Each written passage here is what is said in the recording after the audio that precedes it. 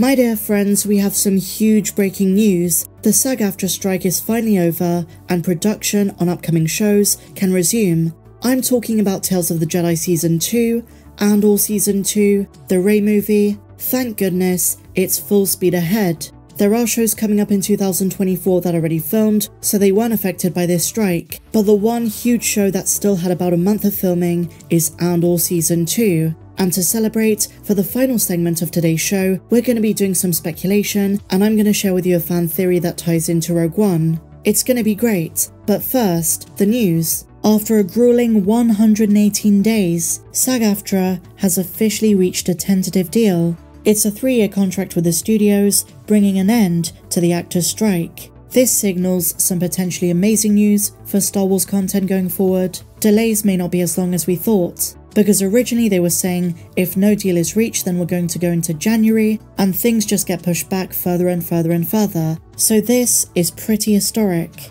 So the good news for this is that actors of various shows can start promoting them. I imagine we're going to see this for The Acolyte and Skeleton Crew. SAG-AFTRA celebrated on social media, confirming all picket lines are now closed. The strike is officially over. We're finally going to see some more marketing and hype for the shows from various cast and crew. I see this as a huge win for the actors as well. Negotiating a deal, especially in regards to artificial intelligence, was not simple. And so now, my dear friends, it appears as though we have some more news for Kevin Feige and Star Wars, but this time it's not to do with any wild rumours. This comes from the man himself. Back at Star Wars Celebration, Star Wars fans were astonished when Kathleen Kennedy denied that Kevin Feige, Marvel Studios president, was ever given a Star Wars film. When back in 2019, Kevin Feige was announced to be producing Adventure in the Galaxy Far, Far Away. This was being written by Michael Waldron. While it appears as though, even if at one stage that was in production, Kevin has now corroborated what Kathleen said, and his movie is no longer in development. While speaking with Entertainment Tonight on the red carpet premiere for the Marvels, Kevin Feige was asked if his Star Wars movie is still happening. He first replied with a question, "Any Star Wars movie?" before then giving a firm no, before smiling and moving on to discussing other topics. Now there is a chance he's just messing with us, and if he is in talks with Lucasfilm he's not going to say anything at this stage, but to me it just confirms and solidifies yet another cancelled Star Wars movie. It's kind of becoming a meme. Between Rian Johnson's trilogy, Patty Jenkins' Rogue Squadron, which would have originally released in a month's time, and the list goes on, Benioff and Weiss, Guillermo del Toro, Damon Lindelof. You can understand why, whenever Star Wars announces anything, there is still that uncertainty in the back of fans' minds, saying, well, what if it doesn't happen? What if this is cancelled too? How do we know for certain any of the officially announced ones are going to take place? The 3 announced at Star Wars Celebration, the Rey film, Filoni's movie, and the one by Mangold. Cancelled and delayed projects seem to be the norm, and I don't want to be negative when it comes to Star Wars news, but those are the facts. But you know, maybe we're being misled deliberately. Look at the way he grins after answering no. No. Okay. Also the way he says, any Star Wars project? Is he helping to work on something? Is he involved? Is he in talks? It's difficult at this stage to know for certain. Now, if we take Kevin at his word, it seems to debunk a big rumour from the other day, which I did call out at the time and say it's very improbable to be true. This was the rumour that Kevin Feige was somehow taking over the Star Wars franchise and was going to replace Kathleen Kennedy. I think it's pretty safe to say it's pretty bogus. We don't know any details about this supposed project, what Michael Waldron was cooking up, the contents of his first draft, when this was going to be set. I'm sure eventually, very similar to the Jabba the Hutt film, information about this will come out. And so finally, as promised, let's talk about Rogue One as well as Andor Season 2.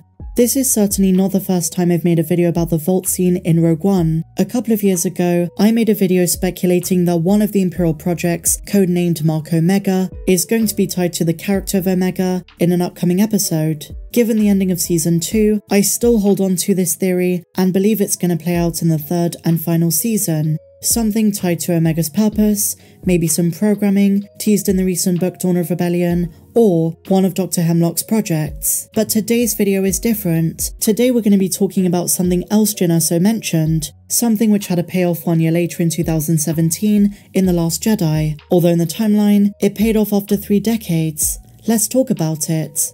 In The Last Jedi, the First Order worked out how to track the Resistance through lightspeed. They tracked them through hyperspace.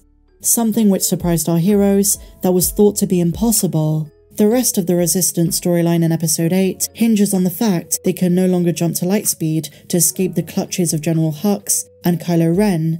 But 35 years prior, during the events of Rogue One, Jyn Erso whispers to herself, hyperspace tracking, navigational systems, meaning that the Empire, long before the Imperial Remnant and the First Order, possessed such capabilities. So why didn't they use them? Well, it turns out according to the Last Jedi Visual Dictionary, very few in the Empire knew about it. It may have been limited to Tarkin, Yularen, Krennic, and other Imperial senior figures. They say while the Empire was aware of it, it was kept a secret from multiple factions of the regime. They say, quote, originally explored in its infancy by the secret Imperial think tank known as the Tarkin Initiative, it's now evolved from theory into reality. By the time of the First Order, Hux had engineers perfect the system, creating a devastating countermeasure that tracks Resistance ships. And I have to wonder, since Disney is still exploring Tarkin in the early Imperial world, not just in Rogue One, but also his novel and The Bad Batch's first 2 seasons, could we see other branches of the Tarkin Initiative in live action, maybe in Andor Season 2? We know about his Kyber Crystal research, part of Project Stardust, but could we see another of the numerous branches of the Tarkin Initiative test early hyperspace tracking? And there is a precedent already set. This group shared intelligence with the ISB, especially in the Department of Advanced Weapons Research. The Tarkin Initiative was more widespread and secretive than you might think. They had laboratories and offices all across the galaxy. Eriadu, Ilum, even Andor, Scarif.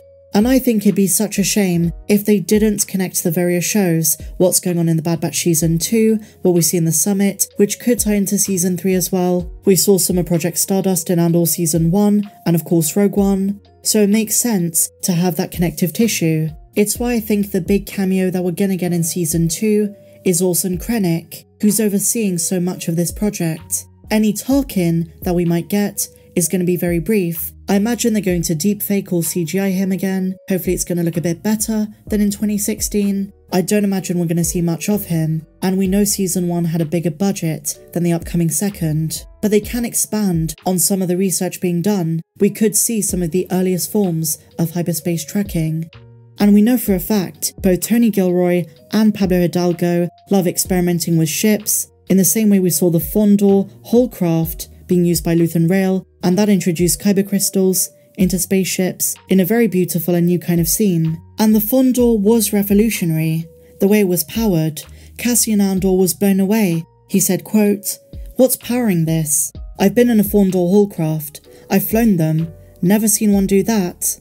And the space lasers that shot out was so cinematic for a Disney Plus show. Luthen and other rebel partisans clearly have some really advanced technology. And what I can see happening is the Imperials after Aldhani, after their world was shaken so to speak, after they realised there's a real threat here, they might start to up the stakes, invest a lot more in their research to take down any threat. So with that said, my dear friends, share your thoughts on everything we spoke about in the comments down below.